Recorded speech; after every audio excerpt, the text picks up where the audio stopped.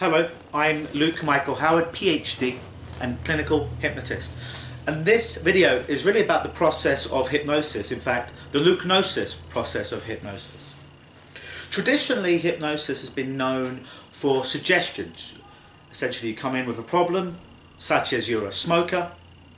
We give you positive suggestions of you being what you want to be, a non-smoker and happy and healthy, in this example. And we give you multiple versions of that suggestion to program your mind, if you will, so you now have more choice, so you don't resort to the old behavior. Now, it is successful. In fact, it's 30% successful, suggestion only. And that sounds not very much. But when you look at a study that was done by New Scientist magazine in 1982, it found that traditional talk therapies, it could take up to 600 sessions to even start to get movement away from a problem, in comparison to suggestion-only hypnosis, which was 6. Fortunately, hypnosis has advanced so much in the last 30 or so years that we now have a thing called advanced structured hypnosis, and this is what I practice. And in fact, I say hypnosis, but that's not all that I do. See, I do a form of eyes open and eyes closed hypnosis. I bring other modalities of kinesiology, such as muscle testing. I bring in modalities from neuro-linguistic programming, which is really the cutting-edge science on how our brain works to make changes.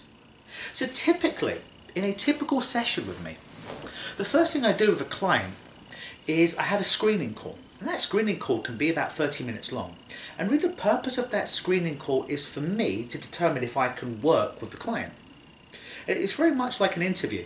And it's very much so at the honestly, and I tell clients this, at the end of the call, it's really for me to say if I think I can work with you or if I don't think I can work with you. Now, I'd love to help you, but if I honestly don't think that we're on the same page or you're not ready, I'm also going to be very, very honest with you.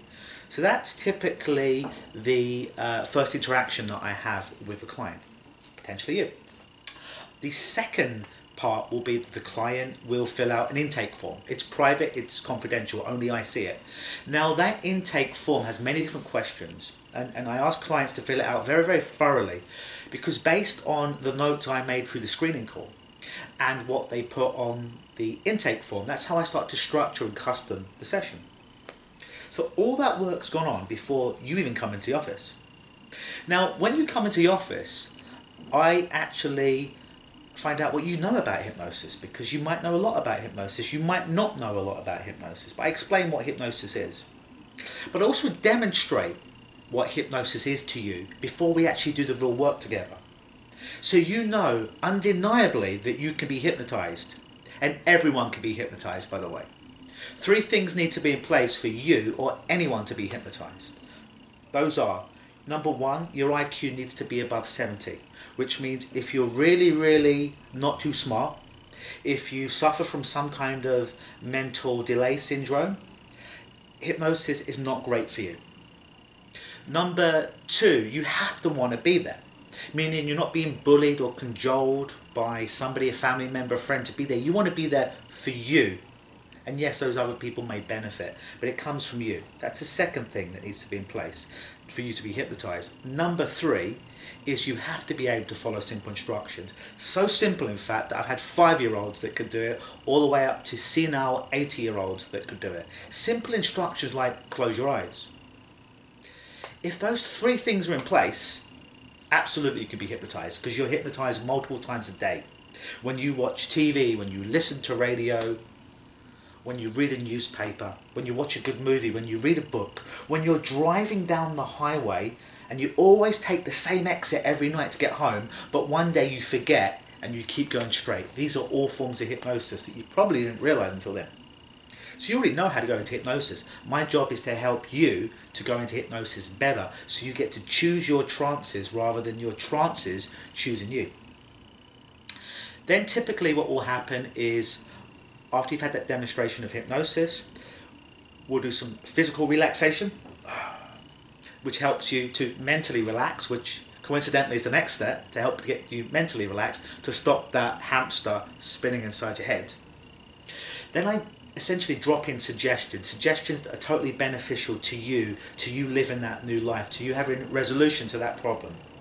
And if we stop just there, it would be 30% more successful than anything else you could do psychologically for the problem. But that's not where we stop. In fact, what the next step is, we do a form of therapy called parts therapy, which is very, very powerful. And the best way for me to describe it, and we can use this for many different types of problems. Again, I'm just going to use the smoker, for instance. The smoker comes in. There's one part of the smoker that wants to quit smoking. There's another part of the smoker that doesn't want to quit smoking. Because you see, if both parts want to quit smoking, they wouldn't need me, they wouldn't need anybody, they would just, you got it, quit smoking. If both of them wanted to continue to smoke or do their problem, again, they wouldn't need me because they'd be at home doing their problem. It's not really a problem, they've accepted it. It only becomes a problem when one part wants to get rid of the problem and one part wants to keep the problem. That's when everyone enters my office. And that's when we do parts therapy. Parts therapy is almost like negotiating between two neighbours, if you will.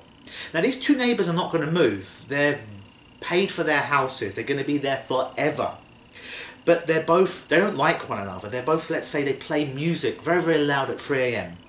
But no one's moving and no one's dying anytime soon.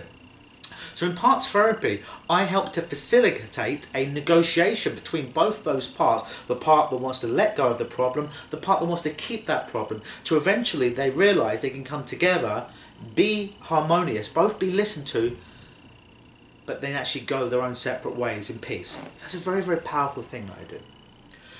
Follow that up with a form of therapy called regression therapy. Regression therapy is very, very powerful.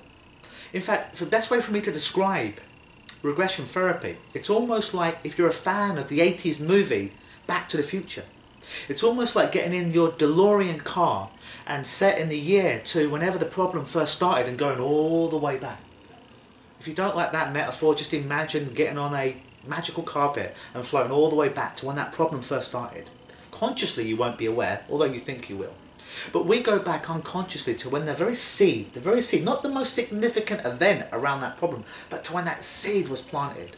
So we can help you to get insight as an adult and not as the youngster when you first experienced that problem once and for all. And going in with the insight of an adult and seeing through the view of an adult having that experience as opposed to the younger version of you. Sometimes things, oftentimes, just self-correct there. But we don't finish there. That's very, very powerful in and of itself. But then there's some other tools that I use with people. Tools such as forgiveness therapy. Of all the things I do, honestly, 20 years of learning all these cutting edge sciences when it comes to mind and transformation, probably forms of forgiveness therapy have proved to be the most powerful when it comes to working with clients. And really, really powerful. I don't just mean forgiveness, because forgiveness is never about making it right to somebody who may have wronged you. Forgiveness is about just letting yourself let it go so you can be happy and go on with your life without being angry or feeling guilt or whatever that negative emotion is. But it's not about forgiving the person who may still be on earth, they may have passed away. But it's about forgiving that part of the person you carry inside of you. And also forgiving yourself, which is a very, very big thing that I've encountered with every client that has any kind of problem for 20 years, thousands, is the ability to be able to forgive yourself. And I mean really profoundly forgive yourself, not just say it and pay lip service with your mouth. It has profound change. We then follow that up with things like future pacing, which is essentially your ability to go into the future, to use that time machine to go into the future, to see you experiencing situations in the past that had you in the future, that if had you experienced them in the past, you would have had the problem. But then you start to see, feel, hear and experience things going completely different. Now you've got new choices, new resources at the helm. I always follow up with clients as well. Some clients for up to 2 years to see how they're doing. And that really is the process of hypnosis that I do with people. Those are the very different stages. There's different stages with people.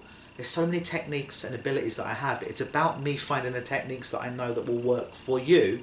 And that all starts with our screening phone call and you filling out the intake form. So hopefully that gave you a little bit more insight to how hypnosis, advanced structured hypnosis works. Typically, if it's a smoker, it can be as little as 1 session. Most other problems are generally up to 4 sessions to go through all those different levels to make profound changes. I've been Luke Michael Howard. If you'd like to book your free screening call, about a situation you'd like to overcome, then please do give me a call on 613-878-5874 and leave a message with my assistant when best to reach you by phone so we can start that ball rolling. I've been Luke Michael Howard, PhD and clinical hypnotist, and I believe that I can help you if you're ready.